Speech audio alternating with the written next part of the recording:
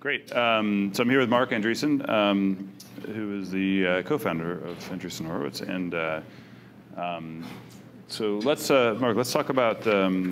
So you way back were a recipient of government grants, right? Netscape came out of that. How can you talk about sort of how in your, I guess, how you see the role of academia as it relates to startups, venture capital, and how that's changed over the last over your career? Yeah. So first of all, it's great to see everybody back this year. For those of you who are returning, we're thrilled that you're all here. So, my work at University of Illinois around Mosaic, which later became Netscape, was NSF funded, and so I owe the NSF a huge debt of gratitude for that. I also owe them a huge debt of gratitude for something else, which was turning down the additional funding that we requested. And one of my fondest mementos is the cover sheet of the NSF proposal with the decline on it, and it was literally, and they were, by the way, they were completely right. It was we literally had so many people early on using Mosaic that we were dying under the customer support load. I mean, customer support is an overstatement because they weren't paying for it, so it was user support, and so we applied for, being at a university, it's like, well, go get more funding. So we applied for NSF funding to basically build a customer support team, and they informed us very kindly that wasn't part of what NSF funds. So that was a good catalyst to go start a company, which was very helpful. So there's been obviously just a lot of things have changed in the last, this is 23 years ago now, 22 years ago. So many things have changed. Probably my single biggest thing that I think has changed that we see with academic computer science and venture capital. Probably the biggest change, and I think this holds generally. I know this holds for my alma mater, and I think this holds more generally.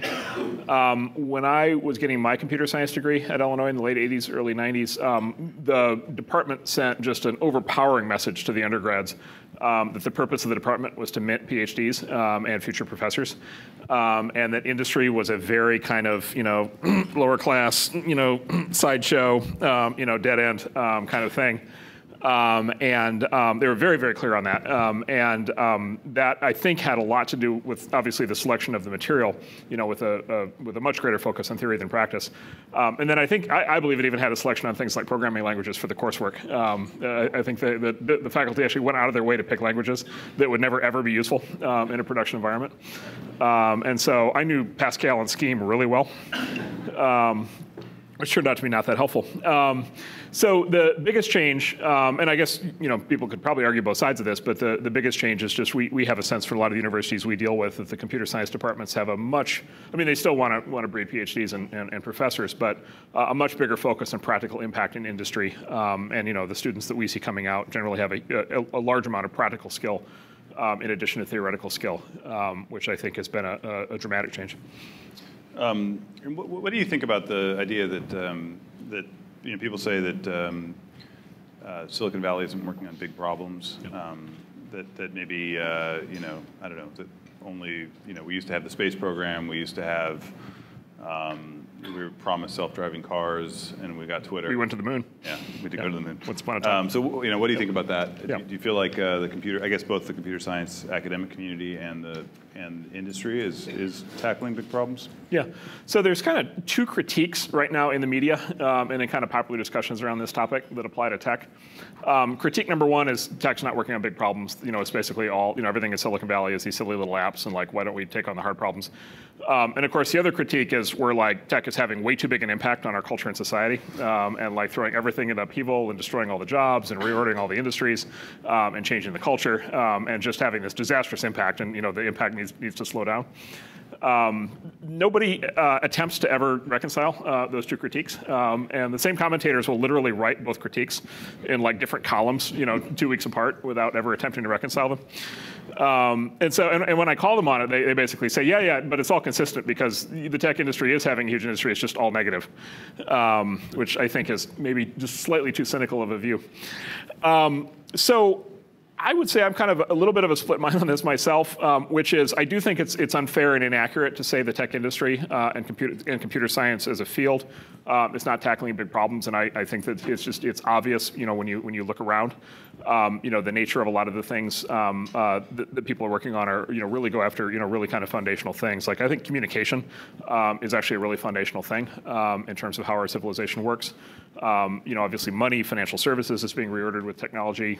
Now logistics, how the real world works, transportation, real estate are being reordered. Culture, society, is being deeply affected by technology. And so I think that there are a lot of big problems actually being tackled.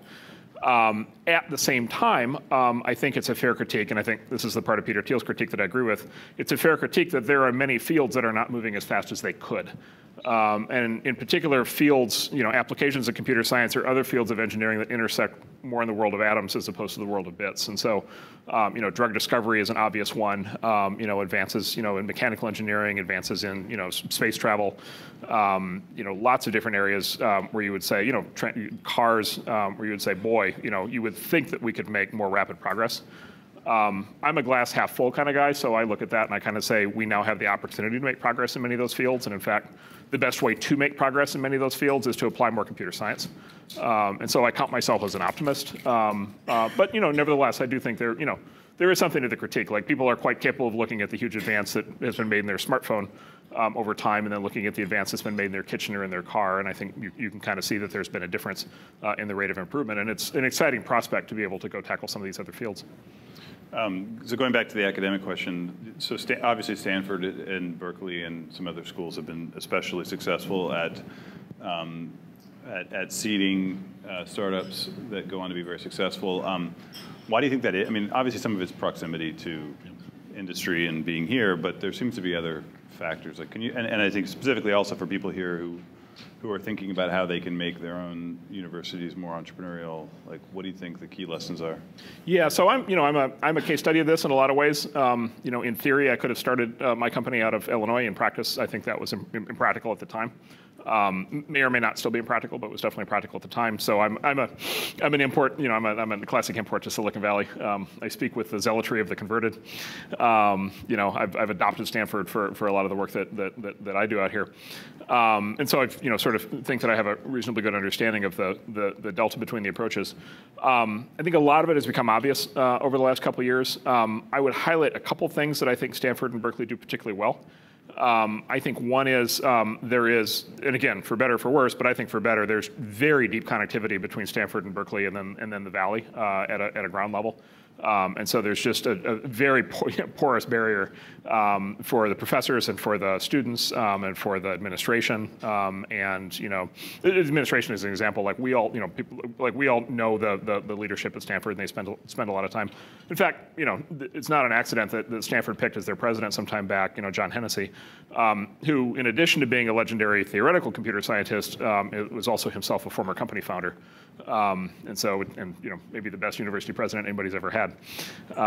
That's worked very well.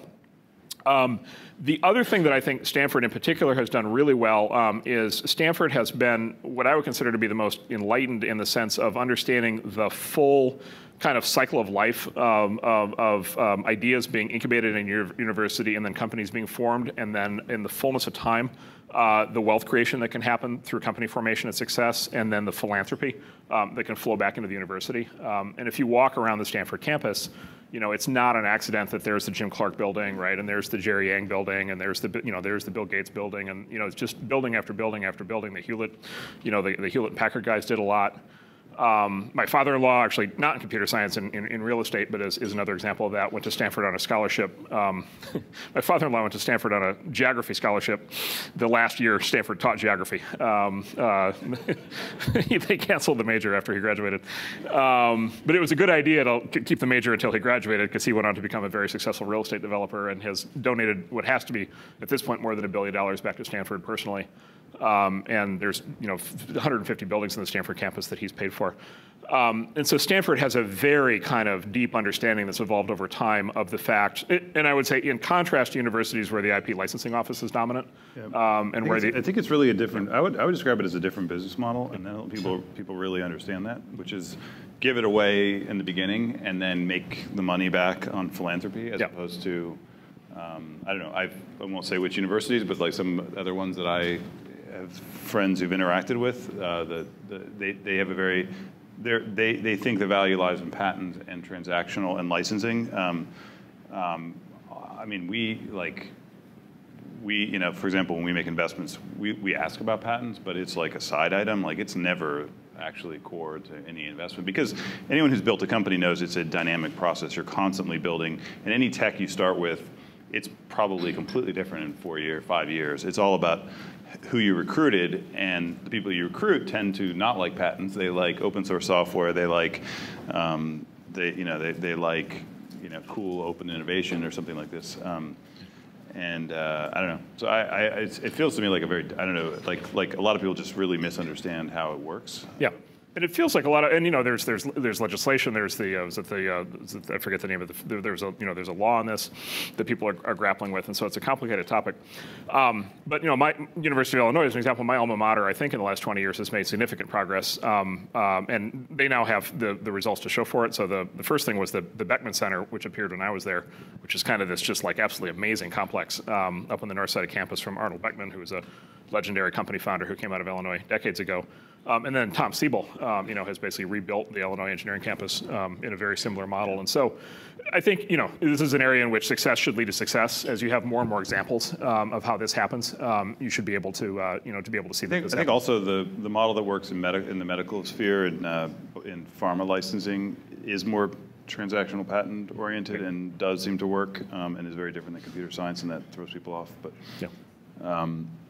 Okay, great. Let's maybe move and talk a little bit about, I think maybe we'll do like 10 more minutes of this, and I bet there's going to be a ton of questions afterwards, and we'll save the questions for then. So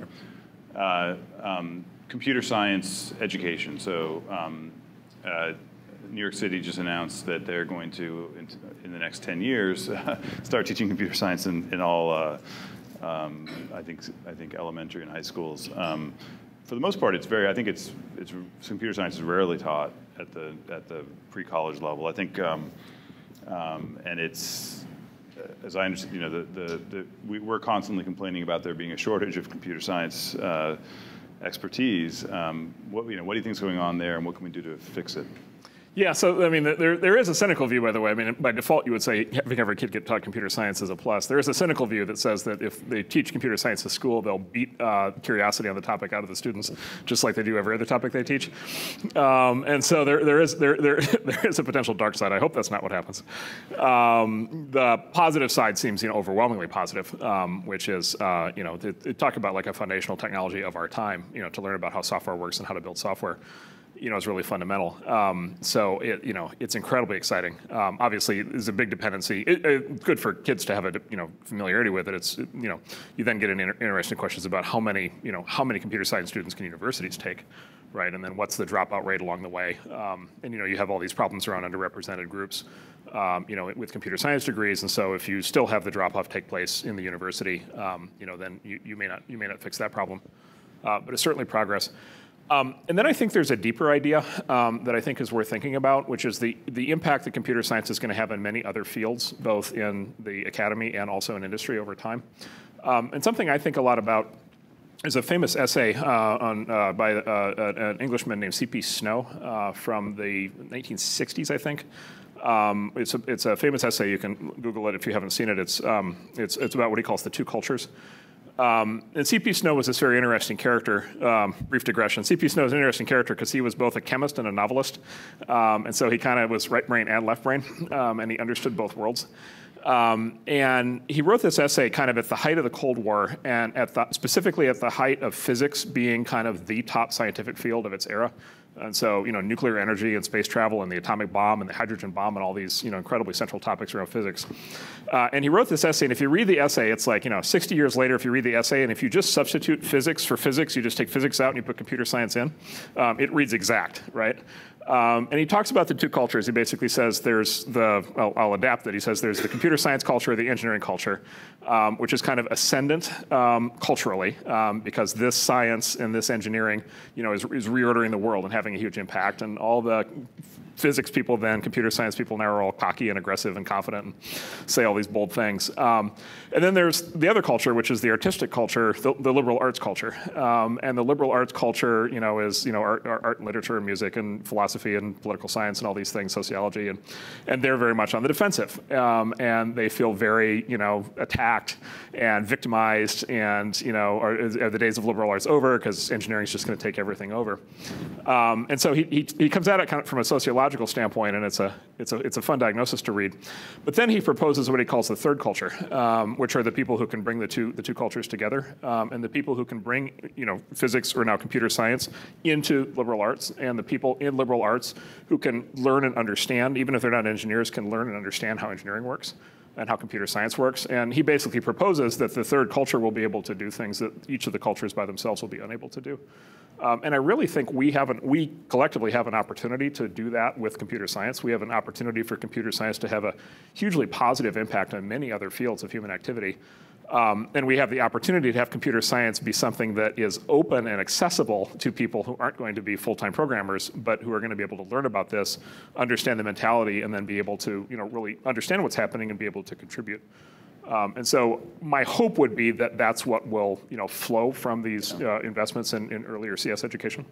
And if you had to pick areas, just some examples of what computer science might, computer science plus X, what would X be? Yeah, I mean, so the obvious giant one right now is biology and life sciences, and it just seems to us like there's a revolution afoot in a fundamentally new way.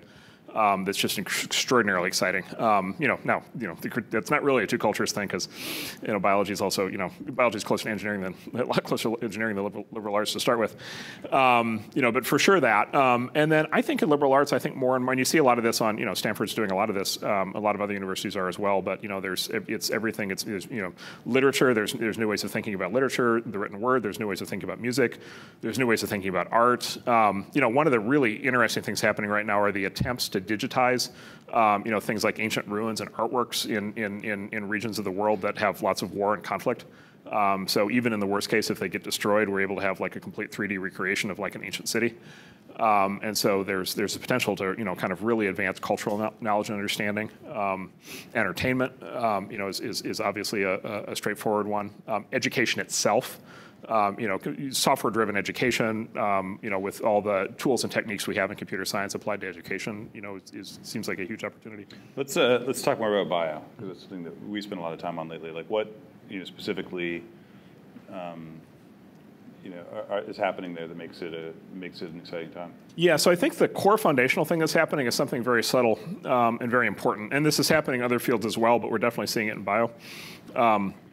Which is, biologists like physicists or chemists or a lot of other, sort of highly advanced specialists in different areas of science and engineering. Up until 10 years ago, if you would meet, kind of a state-of-the-art, world-class research biologist, odds are they weren't very comfortable with computers, and odds are they had never really programmed. And in fact, in physics, an example, my first job in college was actually to write computer code for physicists who hated computers. And it's been the same thing in biology, for a long time, and you meet a lot of senior biologists who are just still sort of fundamentally uncomfortable with a lot of this stuff, or they have a grad student who writes the code for the lab. The big thing that's happened is there's just so many now young, incredibly smart, biology PhDs, doctors, chemistry PhDs who are coming out, and it turns out, in addition to being fully qualified in those fields, they've also been programming, in many cases since age 10. And so they've got that same foundation in software and computers. They had a PC in the house growing up. They've had a smartphone.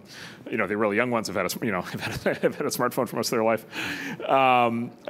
And they've got the same kind of foundational knowledge about computer science and software that a lot of the kids in computer science have, because they started programming at age 10. And so I think it's actually, first and foremost, is a change in the field, which is, as a consequence of generational change, the field, as well as other fields, is just going to change as a consequence of that. And then, you'd have to add to that the more formal efforts from interdisciplinary research at the university level. And then there's the big macro trends actually happening in the science. And so, the realization of genomics is a mature field. The enormous advantages of cloud computing and big data, now being able to be applied to biology. Computational biomedicine, all these sort of fundamental areas of things that can be done now. Quantified self, as an example, we think is going to evolve into a cornerstone of biology in the future. One of our theories is we think we're living in the Stone Age today in the sense of like we really don't know what's happening in our bodies. Like we don't know what's happening in our bodies until something goes wrong, and then we get whatever tests we get, and then if something goes right again, we kind of go back to our state of ignorance. Whereas in the future, we just think it's going to be standard that you're going to know everything that's happening in your body, and you're going to know your blood work, and you're going to know your genome, and you're going to know your biome, and you're going to know your MRI, and you're going to know all these things all the time. And so there's an enormous turn that's going to happen as a consequence of that. So just to get specific, if you're a professor in computer science and you want to get more involved in entrepreneurship or encourage your students to or your school to, what can we, it's part of really what we're doing with this conference is to try to kind of increase the communication, I guess. But what I guess advice would you have, or kind of suggestions, or et cetera, for people in the audience? Yeah, so in any given, I would say a couple things. Sort of in any given area in the Valley, there are a set of venture capital firms that are kind of front and center, and we've kind of tried to make ourselves one of those, but they're will grudgingly concede that there are others. There's 3, 4, 5, 6, 10, whatever the number is, but of firms that are kind of on the leading edge, funding the next generation of interesting companies. And those firms, as we do, tend to have a very panoramic view of what's happening in industry. And so I think I think it's why we're thrilled to have you guys here, but I think we're able to be a resource on that, and to a certain extent the other firms maybe. And then there's a set of companies. There's a lot of tech companies. In any given generation of companies, there's 3 or 4 or 5 that are kind of clearly top of the heap. They're kind of at scale and are doing very interesting, important things, but have not become kind of classic big companies that just kind of drift along. Sort of companies that are still alert and alive, often still run by their founders, and are hiring voraciously, right? And so they're just a sink for talent, coming out of all of your programs. And so I think between the top handful of venture capital firms, the top handful of tech companies, I think these days those are the key things that you want to really be, even if there's no formal connectivity, just associated, understand, know people at those firms and at those companies. And then, the other, and I'm sure this is obvious, but just when it works really, really well, is just the natural flow of students coming out into industry, and then retaining connectivity back into their programs, and, being brought back to campus, bringing the learnings back, telling the next generation of students, what the opportunities are, being guided by, the professors who are up to speed on what's happening out here about where to go and what to do. And I would say we see lots of success stories of how this works and works really well. And then, we do see cases where, there are programs where they're just completely, still isolated after all this time, and the students really have very little idea of what's happening out here or in industry broadly. And so for those of you who are doing that well, it's going great. I think that mentality could be applied more comprehensively in the field at a lot more schools. Maybe we can take some questions now. Sure. I assume there are some. Yeah. Your experience in sort of funding startups that come from the university, yep. What is the one mistake that you made that you say, I'm not going to do this again? Yeah. So there are enormous successes, and so a lot of the best tech companies in the world today flow directly out of. My company is an example of this. A lot of the best examples flow directly out of universities, and so we have a whole generation of these companies, that have done this, and so there is a very good success kind of model. That works incredibly well. There's a very clear failure case, which is the dominant failure case that I think that we see, which is the professor has the idea, the professor starts the company, but with no intention of going full-time at the company. The professor runs the company or gets it started for a year or on an interim basis or on a part-time basis, gets associated with some seed investor or some second-tier venture capital firm that goes out and finds a mediocre professional CEO. The professor then is like, okay, my job is done. Professor goes back to teaching, and then the company just drifts and ultimately falls over and dies. And so what's missing there? What's missing there is basically, and this is just a lesson we learn over and over again, like there is no substitute in these companies for having the core team, and in particular the CEO, the person who's going to run the company, be people who are really strong and really sharp and really clued in on what needs to happen, and then are really full-time. Like really able to be full-time and be able to be full-time on a sustained basis. It doesn't have to be the professor. Though. Often it's like the key grad students, right? I mean, yeah. Exactly. So what I was going to say is that's exactly right. So that's the model. The variation that works really well is when there's one or ideally a set of students, a set of grad students who really understand this and really want to do it, and the professor basically sponsors, sort of informally sponsors the creation of the company or helps with the creation of the company, and then the students actually run the company. The professor can be involved as an advisor, or can be involved, the board of directors, or whatever the right thing is, or can just go back and and teach, and go back and do more research. But where the company is really formed around the students. And Silicon Graphics was back in which was a huge success. With this model was an exact example of that. Netscape was another. There's been a whole bunch of examples like that. And so it's almost the professor as the Sherpa and as the advisor and as the guiding light. And the professor might be very involved for the first year with the idea and the fundraising and catalyzing the entire thing. But where there's this core of people who are the students who are really able to pick this up and carry it forward. Nicira, for us, Nicira was a recent example of this, where Scott and Nick were very involved in the formation of the company, but they found a good person to work with to be the CEO, and then the CTO was Martine, who was the top grad student in the field. Who really carried the company forward. And Martine now actually is a big executive at VMware and runs, 1,000 people and has a $500 million business working for him. And so that's a particularly vivid, kind of clear success story, and I think that's the kind of precedent to look at. Yeah. Yeah, I mean, I would argue it's actually a special case of a broader misunderstanding of startups that's outside of academia as well. And it comes from pop culture. You see the Facebook movie and they write an equation on the board, and it's as if that equation were like the secret, right? When in fact it's 10 years of tons of engineering and marketing and all sorts of other things, right? And network effects and just a million other things. Or the idea that I didn't see the movie, but it's like the guy who invents the intermittent windshield wipers. So you invent this idea, you patent it, you hand the patent over to the business guy, who then goes and in the next scene he's living in a mansion, right? And so and it's sort of the pop culture view of it. And when in fact what startups really are is a dynamic process that probably 90% of it is frankly recruiting a great product and engineering team. And what we find is just empirically, is that only great product and engineering people are able to recruit those people. And the product ends up changing a lot over time. I almost never see, I don't know, I don't know Nicira, for example, but I've been involved with many startups where it came from academia, but when you actually look at the product 4 years later, it was very, very different. I mean, some of the core ideas might have been there, but there were a lot of changes and that were non-trivial, that you needed, sort of the core people to do. I mean, that's your experience. So we funded Nicira. So we funded Nicira at McCune's networking lab, and it was the OpenFlow. OpenFlow was the sort of protocol, was the approach, and Martine had been one of the main people doing that. And so they start Nicira, and we're all excited because we're like, this is great. We've got OpenFlow. We've got the OpenFlow technology. We've got the OpenFlow team. This is going to be the OpenFlow company. And in the first board meeting, Martine sets us down and he's like, okay, the first thing you guys need to understand is we're throwing away all that OpenFlow stuff. And Ben and I went, what?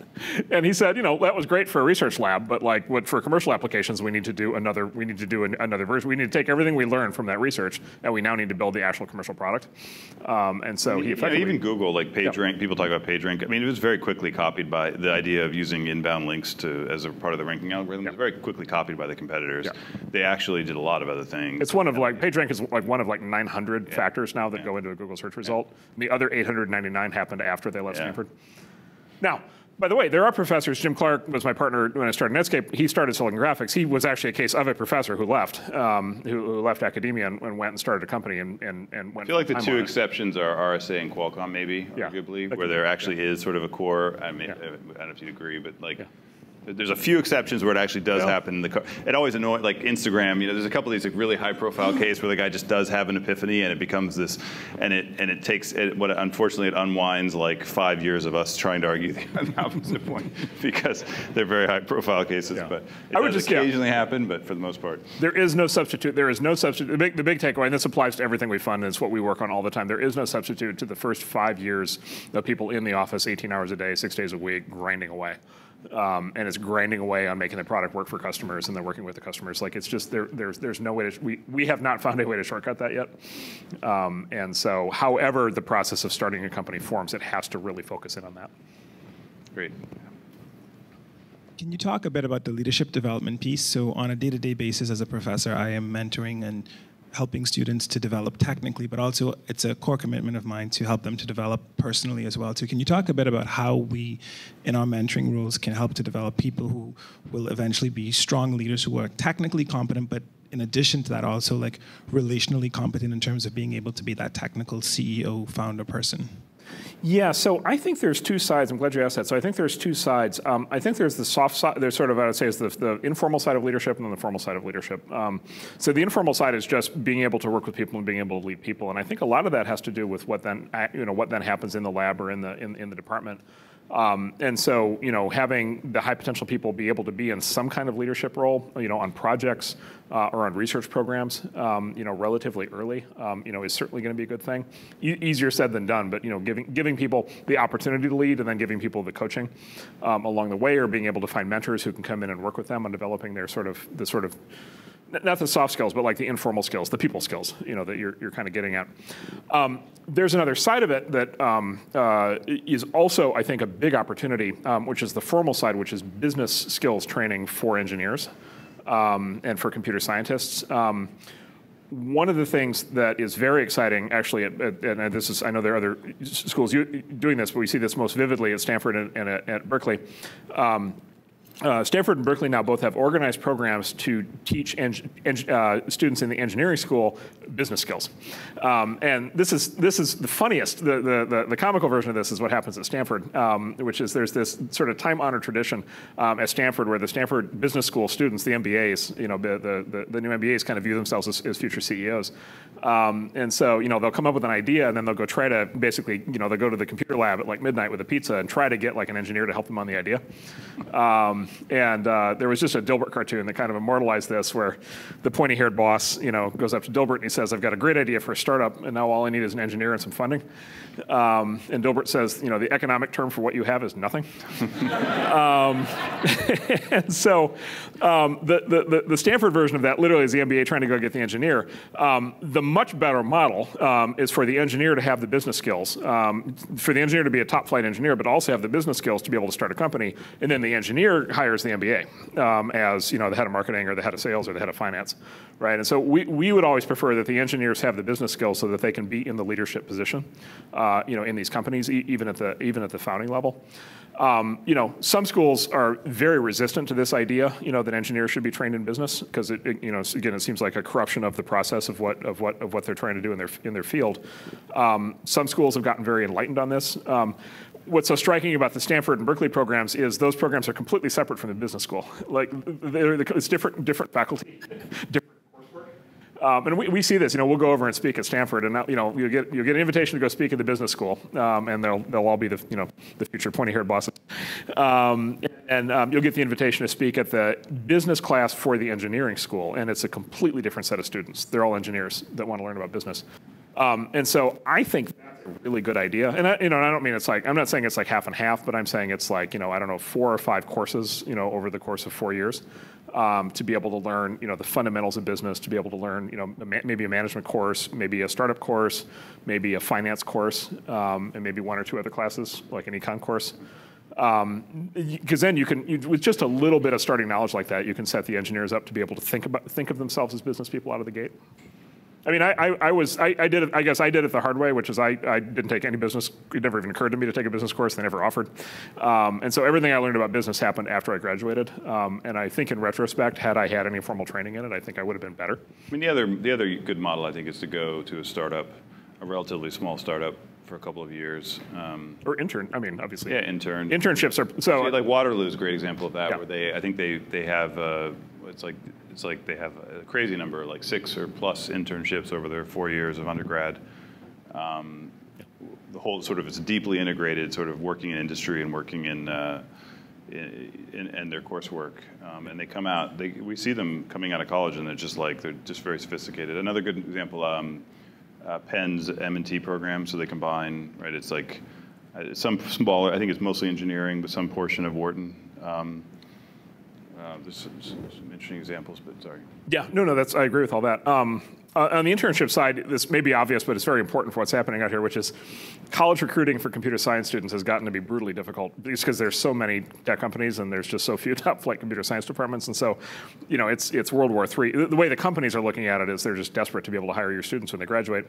And what they've now learned is they can't wait until your students graduate. They have to get them sooner, or they'll never have a shot of getting them. And so they have to get them at the intern. They have to get them at the intern level. And so in the last 5 years alone in the Valley, the tech companies have hugely increased their focus on their internship programs.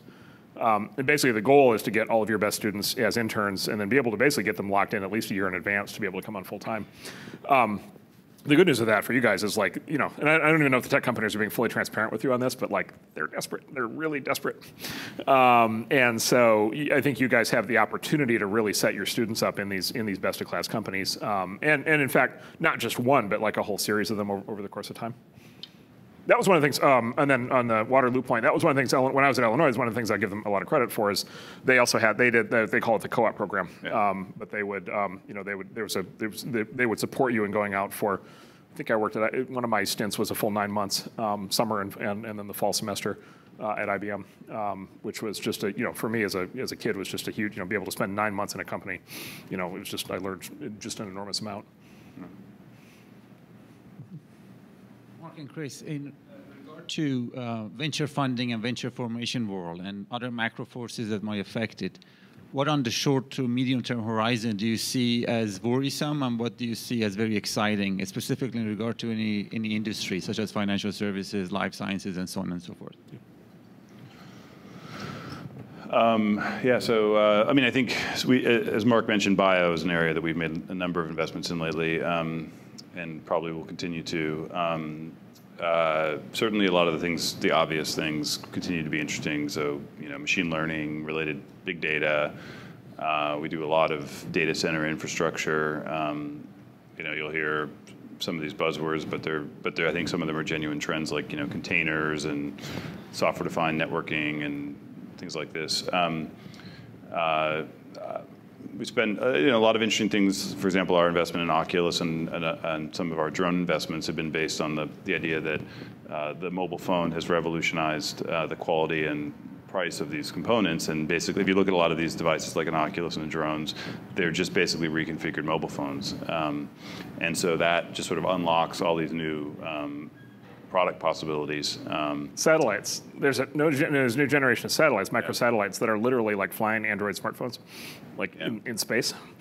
And they're a fraction of the price of what you used to be able to do. People, I think the naive view of something like sort of Moore's law, used broadly, it's sort of the rapid improvement of technology. The naive view is it just happens as like a law of physics. The more accurate view is it's kind of a vector it's a ray gun that gets pointed on a certain area, and it's now gotten pointed on small, supercomputers that have lots of sensors, et cetera, and that has led to this rapid acceleration in just the quality and decrease in price. So that's an interesting area.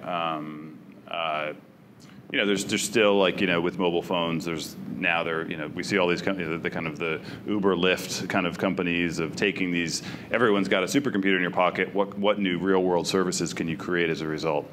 So we see a lot of innovation around that.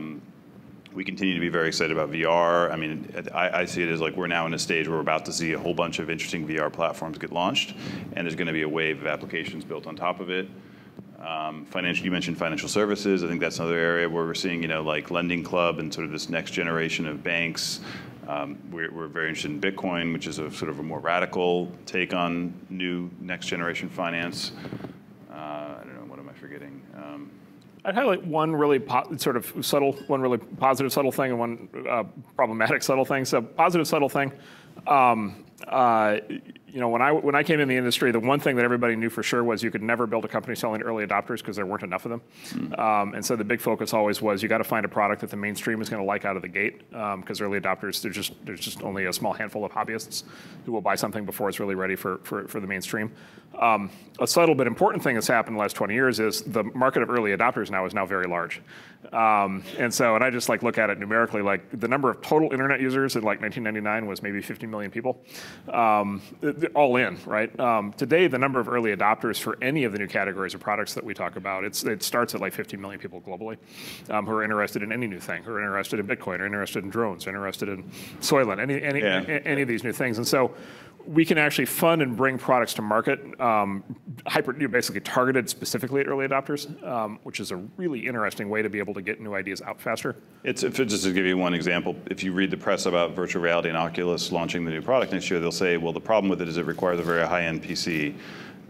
That turns out there's 15 million people with that spec of PC already, and that'll be 20 million soon. And so that's considered a niche now, but you know, the reality is 20 million is enough to get a very interesting company built, and then to do, you know, and what happens with a lot of these new platforms, you need enough people to kind of get the critical mass, to get sort of developers excited, to get the suppliers excited, and so we're seeing that kind of, I think of it as roughly there's 100 million software developers now, and that roughly overlaps with things like Reddit users and Steam users and Stack Overflow users and sort of this group of, you know, people that are interested in 3D printing and interested in Bitcoin. And so it's kind of 100 million of these kind of maker hacker types, which is, you know, is enough to build a company on, right? I mean, it's certainly enough, and it's certainly enough to get the kindling going. And so we see, I'd say, you know, a good portion of our companies start there. Yeah, whenever anybody now says, "Oh, nerds are going to love it, but normal people aren't going to care,"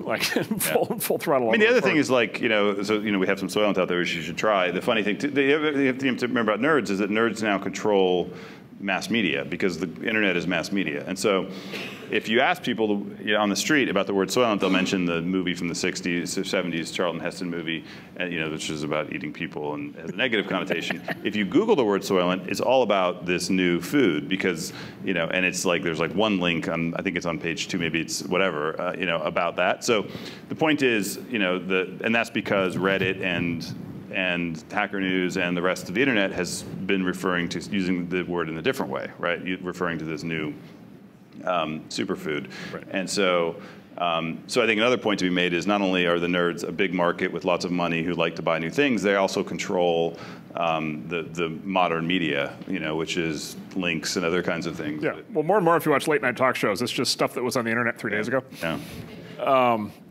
So the subtle negative thing that's happening, it goes back to the big are we going after big problems question from before, which is more and more the interesting things that are happening as computer science gets applied to more fields. More and more we're hitting the real world, which is to say we're hitting real world regulations, we're hitting real world laws, we're hitting real world politics.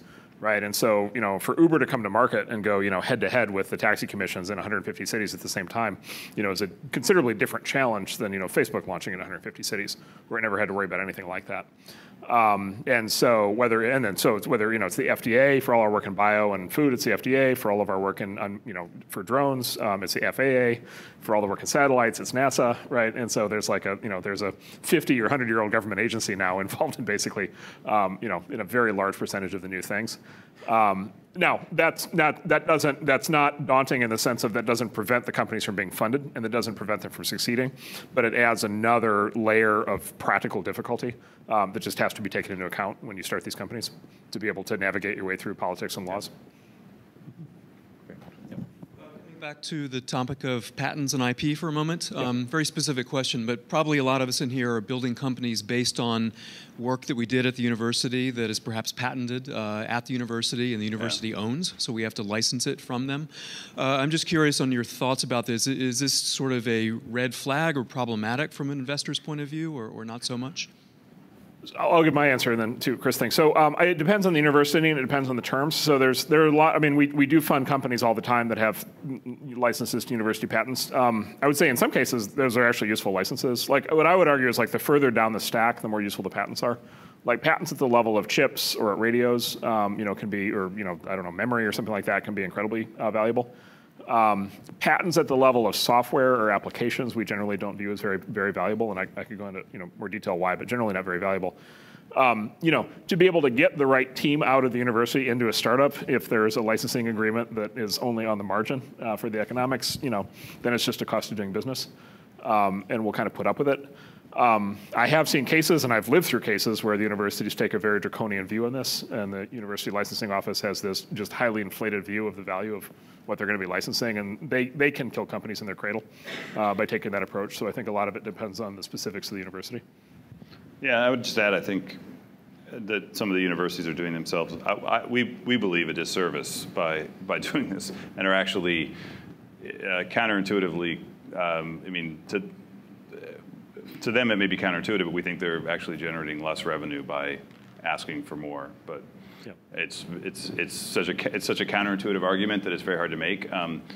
Nick McEwen from Nicera, actually, he spoke. I thought it was really interesting. I think it was 2 years ago at our academic roundtable, and he's a professor at Stanford. He said that I thought it was an amazing talk. He said he literally, with every new thing that his lab would invent, they would go to the incumbent company, like in his case Cisco, like it was a new networking invention, and literally just offer them for free all of the inventions. And he said sometimes they would say yes, in which case we would say, okay, fine, let's go do our next thing. Let's invent something else. And when they say no, he'd say, okay, well, that might be interesting because it might be like too futuristic for Cisco, and therefore let's go do it. And apparently he said Stanford just let him do it and didn't, I don't know exactly how it works at Stanford, but it sounds, from everything I hear, I guess Dan, you might know, but you are, okay, so yeah, so I think it's very liberal, is my understanding. They then, in that case of Nicera, went and did this company, and it's just a very different kind of philosophy, and it's worked very well. It's just very hard. I know, like I went to Columbia undergrad, and I've tried to argue this philosophy to the administrators there, and it's just a very hard argument to make because it sounds very counterintuitive to most people. There's also outdated legislation. There's I think it's called the Bayh-Dole Act, which actually requires university. I don't know exactly what it is, but it's like university research is paid for by the public. There has to be the financial rights have to accrue back to the public, and so right? A lot of universities are still grappling with that. So I think a really good reform would be to just eliminate that law and let universities make these decisions on their own, but that's not happening anytime soon. I think we have time for one question now. Peter talked yesterday about sort of a contrarian view in investing. He sort of pointed out the investment in Tachyon Nexus of, many people saying, oh, that storage is not going to get as flat, and when it does, then Tachyon's going to be in a good place. So having a contrarian view for investing, he was sort of espousing as an important sort of concept for the firm. How is it that the firm embodied in you guys are sort of talking about your worldviews and your lenses, and yet fairly openly, and yet you still have the ability to sort of find the things and identify the things that others aren't? So why don't you talk about your theory on this? Which theory? The strong weak? Good ideas that look like bad ideas. Oh. Or you could talk about strong weak. Yeah, you're asking, like, this is a whole book here of material probably we could talk about. But well, I'd say a couple of things. Like, one is venture capital works very differently than the public stock markets, for example, where it's not here we just sort of decide, okay, let's invest in this company, this company. A lot of it is, frankly, the entrepreneurs drive the process and decide who do they want to work with. So it's just that's probably a common mistake outsiders make about this industry, and they think, Chris had this great idea of, like, I'm going to go invest in X or Y. And instead, there's some of that, like, you have to be smart about what you want to invest in. But frankly, a lot of what we do is we try to build an institution that just is the most attractive place that entrepreneurs want to come. Yeah. And so a lot of the business is frankly about that. And a lot of the investments we've made that have been successful are investments other VCs wanted to make, and the entrepreneur chose to work with. I mean, it's kind of reversed from, it's not how the public markets work. The pharma stock doesn't choose the hedge fund, right? Like it's the opposite. So that's a big part of it, I would say. I think the other thing is that you could talk about your broad ideas, mobile phones will change, are changing the way that services are provided or something. It's very different to find the right set of entrepreneurs working on a specific idea. Often, Peter Thiel has talked about how a lot of these, like Airbnb is a great example where very early on it looked like a really kind of ridiculous idea. A lot of these things. You can speak publicly broadly about you have to be contrarian, but like actually in the moment figuring out kind of the puzzle of a particular startup and whether it makes sense and the team makes sense and the timing makes sense ends up being a very applied. It's probably almost like an engineering problem. Like you can talk about lots of broad principles and still going and actually building the program is a very different thing. And so. So Chris likes to say that basically the advantage big companies have, they have all these resources. So they've got, Cisco and Intel and all these companies, got all the engineers, and they got all this money, and they got all these people, and it's just all these customers, and this brand, and this sales force. So they have all these huge natural advantages. And so if there are any good ideas that are floating around, they're just going to go do them.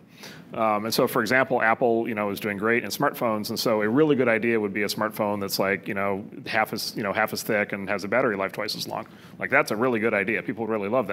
Apple fully understands that, and they're spending billions of dollars trying to make that happen. So we can't fund a startup against that good idea. We basically have the disadvantage as a consequence that we can't do those. And so the ideas that we can fund are the ideas that look like bad ideas, right? They're the ideas that just look silly or stupid, specifically to the big companies.